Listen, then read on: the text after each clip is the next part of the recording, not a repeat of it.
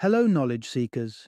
In this episode of 20-Minute Books, we'll delve into the intriguing world of trust in the digital age with Rachel Botsman's enlightening work, Who Can You Trust? This thought-provoking book deconstructs the evolution of trust, from its traditional roots to its current state in our network-driven society, where we often place our confidence in complete strangers online. Botsman, an acclaimed writer and reputable speaker, whose insights have graced publications like Wired and the New York Times, urges us to consider the profound impact that emerging technologies, particularly blockchains, will have on our understanding and practice of trust. This engaging read is ideal for anyone gripped by the rapid transformation of social paradigms, the convergence of technology and trust, and those who seek a glimpse into the societal shifts that the next decade may hold. It is a book that will resonate with forward thinkers, tech enthusiasts, and futurologists who are eager to explore the depth and breadth of trust. They'll close its pages equipped with a new lens through which to view both current trends and future possibilities. Join us in unraveling the fabric of trust with Rachel Botsman's Who Can You Trust? And gain insights into what it means to believe in our hyper-connected era.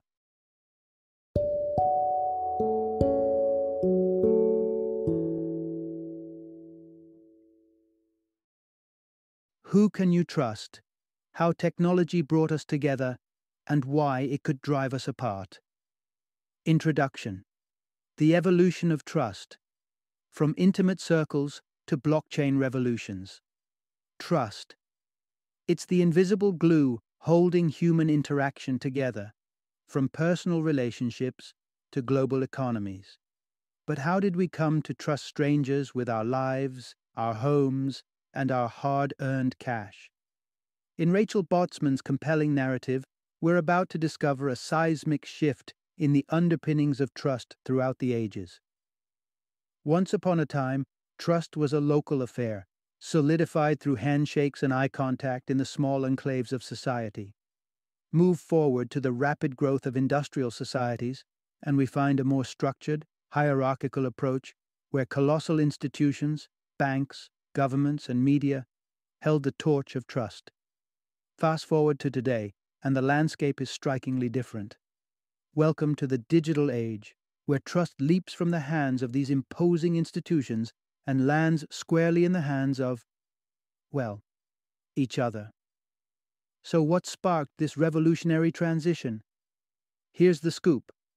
We're navigating through a passage where trust is decentralizing, moving laterally across networks of peers. Think about the way Uber, Airbnb, and Alibaba operate. These aren't just business models, they're trust platforms, springboards for millions to hop into rides with strangers and sleep in the beds of people they've never met. Pioneering the modern marketplace, these companies stand on the trust of countless individuals, all interconnected through sophisticated technologies. This journey with Rachel Botsman isn't only about the what and the who, it's about the how. How did Maghribi traders of the 11th century lay down the early framework of a commercial trust system, one that echoes in today's digital feedback loops?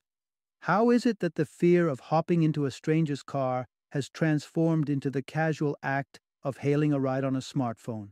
And hold on tight, because the trust tale has a new twist with blockchain technology. This isn't just any twist, it's the kind that could yet again redefine trust for future generations. Blockchains offer a way to record transactions securely, transparently, and permanently. The potential implications for trust are monumental. Embarking on this excursion through history, we peer into the past, examine the present, and squint at the silhouette of the future. From tightly knit clans to futuristic tech, the chronicles of trust await. Are you ready to dive into the story of trust's evolution? Part 1. Unlocking the World, the quintessential role of trust in daily life. The concept of trust might seem intangible and varied, but at its core, it's the linchpin of progress, the key that unlocks the immense potential of human cooperation and ambition. Trust is more than a philosophical ideal. It's the practical dynamic that propels us into action, allows us to engage with the unknown, and facilitates the complexities of modern life. Picture your average day and imagine it stripped of trust. Suddenly, the routines you take for granted, a click to purchase online, the swipe of a card, the roar of jet engines carrying you to new destinations, become impassable mountains. Our trust in people, systems, and technologies is the invisible magic that turns these mountains back into molehills. It is trust that oils the gears of our everyday reality. Yet, trust works because it is reciprocal. We trust when there is equilibrium, when the risks of deceit are overshadowed by the rewards of loyalty. The scales of trust tip in favor of mutual benefit, where the cost of betrayal outweighs the short-term gains of dishonesty. This dynamic interplay is not a new human invention. It's been around for centuries. Take the Maghribi traders, the savvy businessmen of the 11th century. They faced a dilemma resonating through the ages: how to trust intermediaries with precious cargo destined for foreign shores. Their ingenious solution would resonate through the centuries. Should their Sicilian partners renege on their agreements or prove duplicitous, they'd be cut off from a lucrative network of commerce. Exclusion thus became a powerful deterrent, anchoring a trust-based system that was remarkably effective. Their strategy was akin to a medieval rating system, a precursor to the ones that underpin our digital economies. The Maghribi traders weren't just merchants. They were architects of trust, framing a system robust enough to traverse time and evolve with society. This rating system didn't disappear. It adapted, morphed, and is now a cornerstone of today's interconnected marketplace. As the narrative progresses, we'll witness how this ancient logic of trust has been refined and amplified, transforming into a digital currency of credibility that is indispensable in the world we navigate today. Part 2. A new era of trust, moving from institutions to individuals. The wheels of commerce have always turned on the axis of trust. Yet, the way we trust has undergone dramatic transformations, akin to revolutions rewriting the rules of interaction. We've journeyed from tight-knit communities to sprawling global networks, and now we're on the cusp of the third trust revolution in human history. In the bygone epoch, local trust reigned supreme. Transactions were face-to-face, with the reliability of trade anchored in personal connections. This was the era of the handshake deal, where business took place within the immediate orbit of familiar faces and well-known places. Then came the tidal wave of industrialization, and with it, a new trust paradigm. Society became more complex, spread across greater distances, with traders rarely meeting eye to eye. A higher order of stability was needed, and so emerged the institutions, banks, governments, judicial systems, guardians of institutional trust.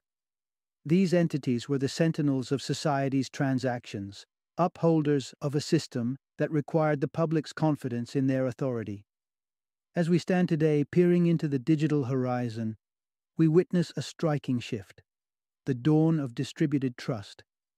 This reshaping of trust's landscape isn't vertical, descending from the heights of institutional power. No, it's horizontal, spreading across a network of peers, creating a web of trust in which individuals play the lead roles. Consider the allure of an Airbnb stay over a traditional hotel. Instead of the brand name assurance of a Hilton, we lean into the authenticity promised by the placid smile of a five-star host. This is trust, decentralized and reallocated to the hands of fellow users, creating a person-to-person tapestry that feels more genuine, more human. Our behaviors reflect these changes. Despite the age-old warnings not to engage with strangers, that instinctive caution is set aside with the ping of a smartphone, signaling our ride is here. The once unthinkable act of entering a stranger's car is now the unremarkable norm. These new chapters of trust bring their own breed of innovation and uncertainty, reminiscent of when barter gave way to the abstraction of paper money. Skepticism was natural then, as it is now, but each leap in trust's evolution has unlocked unprecedented potential. Now, as trust finds new pathways, our access to goods and services becomes more diverse and immediate. With a shared willingness to trust in strangers and the systems connecting us, we are stepping into an expansive world that promises to be as liberating as it is interconnected. Part 3. The erosion of institutional trust in the digital age. In a time marked by rapid digitalization, we are bearing witness to the erosion of institutional trust, a trust that once seemed as sturdy as the institutions it upheld.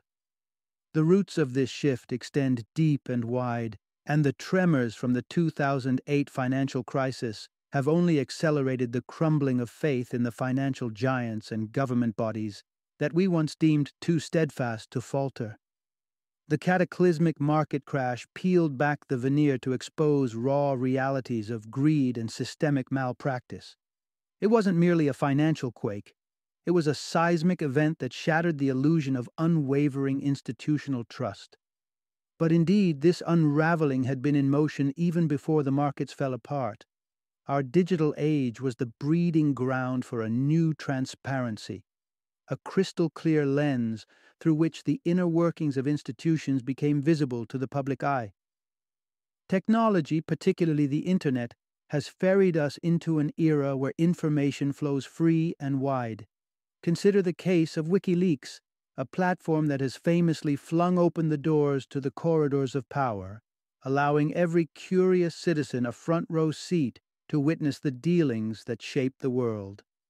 Suddenly, nothing seemed beyond scrutiny. The Panama Papers further dented the armor of institutional trust. In 2016, the release of these documents cast harsh light on the artful dodging of taxes by elites and public figures alike, from celebrated athletes to heads of state.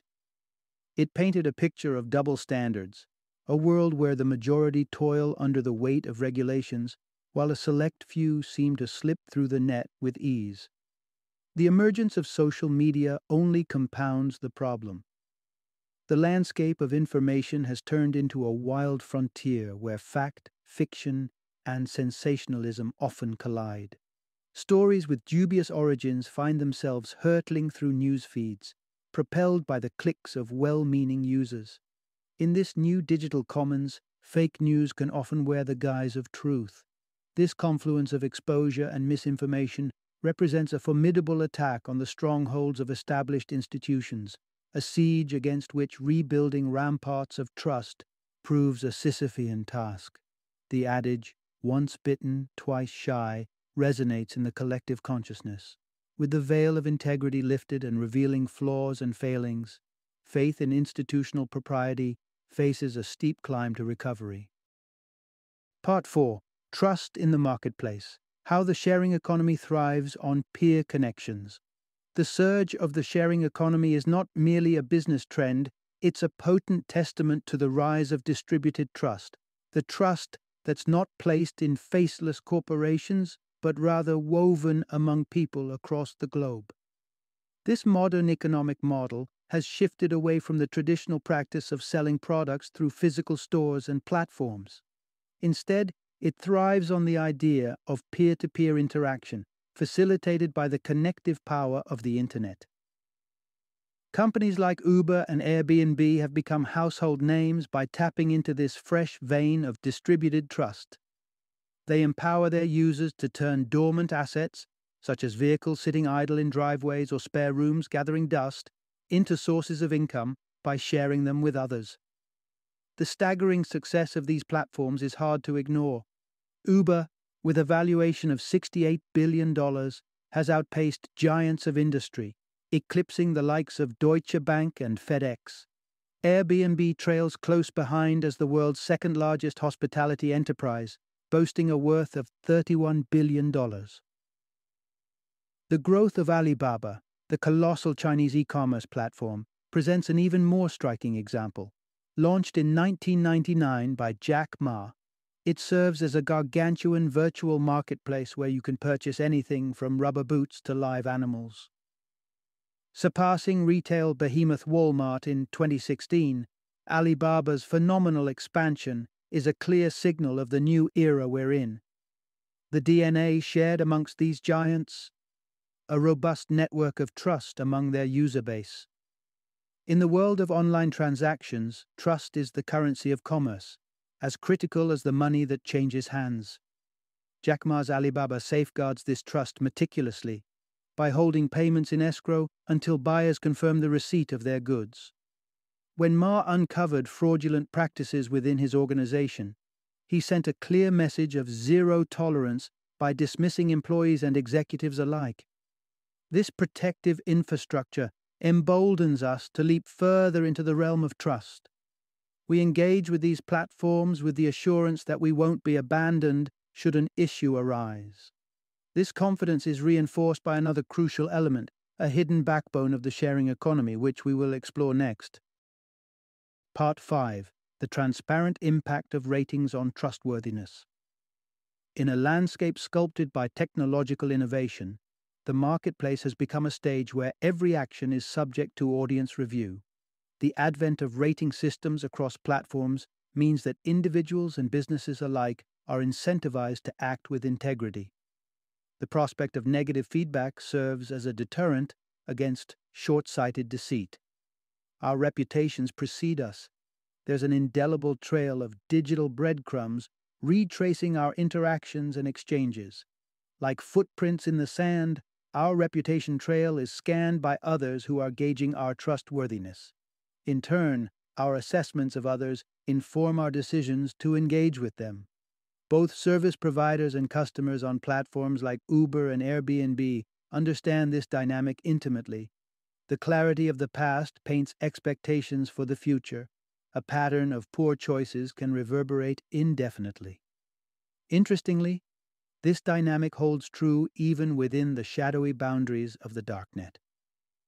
Suppose you're a vendor dealing in clandestine goods, operating under the veil of anonymity. Even here, reputation governs commerce. A drug dealer peddling transparently is more likely to be entrusted by customers, as a robust rating system acts as a beacon for trust, shining light on the trustworthiness, or lack thereof, in this internet underworld. But the influence of ratings reaches far beyond rides and rentals. It opens doors to deeply personal exchanges.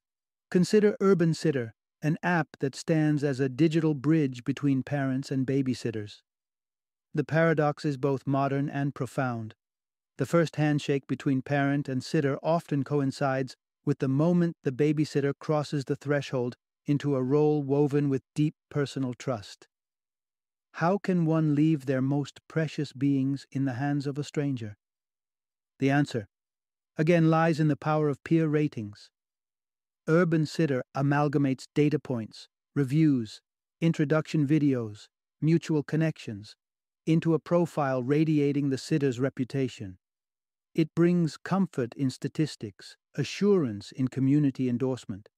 While ratings have indeed bolstered trust between strangers, there looms the question of balance. Can this system be pushed to an extreme? As we venture further, we will peel back the layers to reveal the potential risks of an over-reliance on ratings. Part 6. China's Social Credit System, a leap toward national trust metrics. Imagine a world where your every action, from financial transactions to social media posts, contributes to a numerical representation of your trustworthiness. A single score that follows you through life, affecting everything from job prospects to travel opportunities.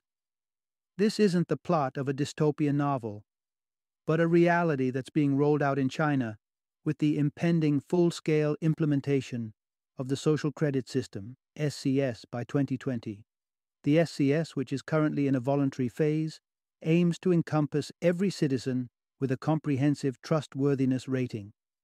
The criteria for calculating these scores go beyond traditional metrics like creditworthiness to include behavior, preferences, and even the quality of one's social networks.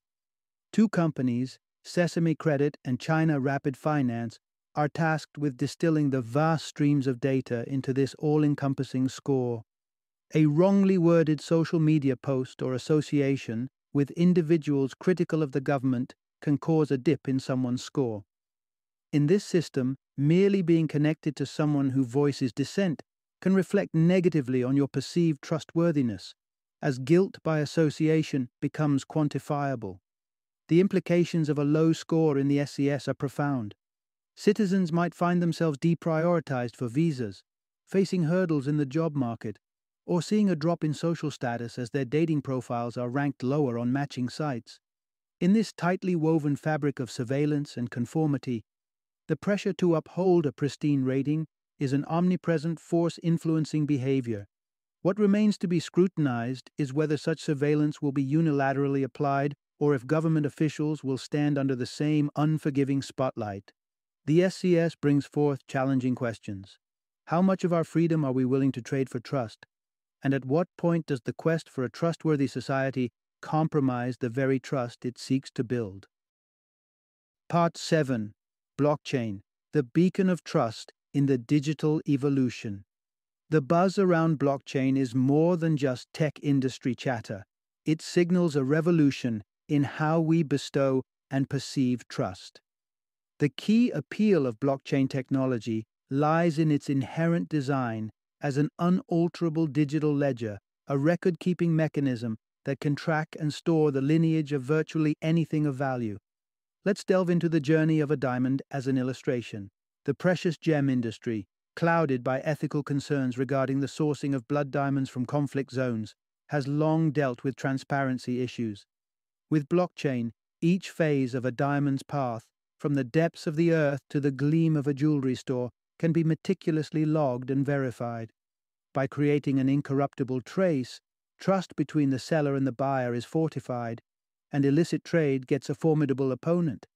Everledger, a trailblazing startup, is harnessing the power of blockchain with the aim to purify the diamond market. They stand at the frontier, demonstrating blockchain's potential to solidify trust in an industry beset by skepticism. The utility of blockchain isn't confined to tangible goods. In a world grappling with the menace of fake news, having a permanent and transparent ledger could turn the tide against misinformation.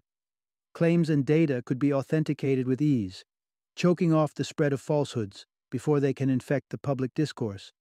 The advent of blockchain promises not just an enhancement in product transparency, but a full-scale transformation in societal interactions. The institutional trust that once required us to lean on experts, lawyers, brokers, agents, could be rendered obsolete. What if, instead of relying on these intermediaries, individuals could access and interpret the necessary data independently? Consider the process of buying a house. In a blockchain-enabled world, a treasure trove of information about the property's history, from prior renovations to valuation records, would be available for potential buyers. The power dynamic shifts. You become the expert, empowered by data to make informed decisions. Rachel Botsman envisions a future where blockchain isn't just a convenience, it's an essential, integrated fabric of our trust-based decisions. As we edge into the next decade, our societal leaps of trust may grow ever larger, perhaps leading us to marvel at how we ever managed to conduct business, verify truth, or place our confidence in anything before blockchain entered the scene. Final summary. In our rapidly evolving society, the concept and dynamics of trust are witnessing a monumental shift. The traditional hierarchical model, where we placed our faith in the hands of established institutions, is giving way to a more democratized, peer-to-peer form of trust. Central to this transformation are the rating systems that anchor new platforms like Airbnb, Uber, and Alibaba. These systems inject transparency and accountability into every transaction, nudging us to be our most trustworthy selves in the knowledge that we're being evaluated by our peers. This newfound ability to trust, informed by ratings and reviews, extends beyond the sharing economy and into profoundly personal spheres of our lives, such as childcare. Yet, as we navigate this landscape, we're also facing new challenges and considerations, illustrated by China's implementation of a trustworthiness rating for citizens that might encroach on personal freedom and privacy. Looking further ahead, blockchain technology emerges as the potential vanguard of this trust revolution. By providing a detailed, immutable record of histories and transactions, blockchain could negate the need for middlemen entirely, allowing us to interact directly and confidently with the world around us. These forces, from rating systems to blockchain, herald a new era where trust is not a given, but a built and sustained commodity, reshaping how we connect, conduct business, and grant our confidence to others. As we plunge into this era, we might soon find that our reliance on traditional institutions was just one step in the long walk of trust's evolution.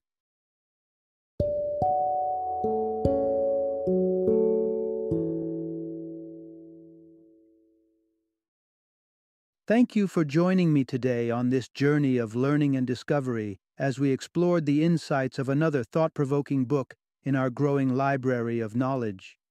If you've enjoyed our time together, please take a moment to follow our podcast, give us a 5-star rating, and share 20-minute books with other knowledge seekers. Your support truly means a lot. Don't forget to join me again in the next episode, where we will delve into another enriching book. Until then, happy reading and happy listening.